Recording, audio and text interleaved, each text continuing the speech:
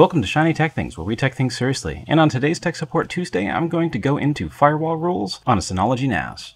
Now real quick before we get started, Sal pointed out on one of my other videos that he believes that when you just enable the firewall, that it does not enable additional rules and doesn't really do anything. Now, a long time ago, I called up Synology and I asked them about enabling the firewall, and they did tell me that if I did not have it enabled, the auto-blocking of clients wouldn't work, as well as some other features. Well, I called back Synology again and I asked them for an update on that, and they said that since version 6.2.4 or maybe earlier, they went ahead and made it so that when you do enable those other features, that they do function without checking the box to enable the firewall. So we're going to go ahead and create some firewall rules, and I'll show you how to set that up. So if we go to the control panel and then security and then firewall, so we're going to go ahead and click on edit rules and then create.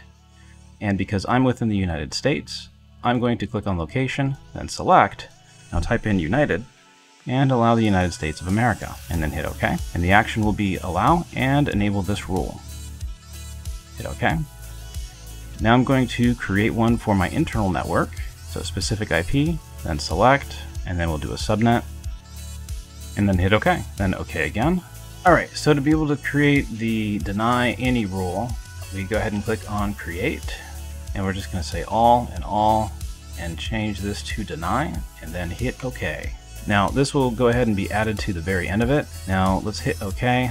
Now if we come back and edit the rules again, instead of basically allowing anybody on the local network to connect to it, you could go ahead and just create like an IP range. Where this is useful is that if you have a certain set of nodes on your network that have DHCP reservations or use static IP addresses so they don't change. And if you define it this way, then only those machines will be able to access the NAS.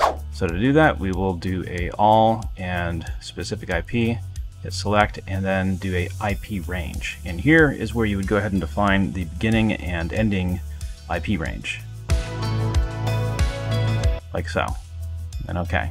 Now this, because it is below the deny, it would actually not work, so we want to click and drag and bring it up above the deny all rule. Now there's one other method that you might want to take a look at, which is application specific on the NAS. However, if you want to be more granular, then you might just want to restrict by the port and protocol. So to create a rule here for the applications, we can just select the list from built-in applications and hit select. And then here we can go ahead and define whatever that we want somebody to be able to access. So let's just say just rsync and hit OK.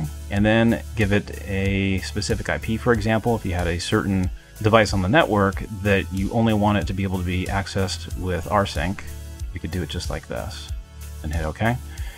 Now that would work if I did not allow all traffic to everything on my network.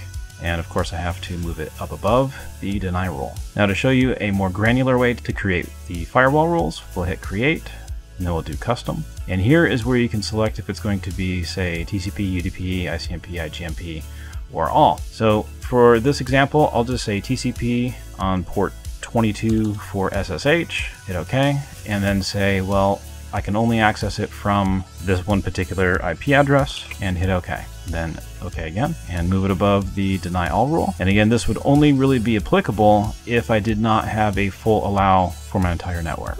And it's that simple. I'll catch you in the next one.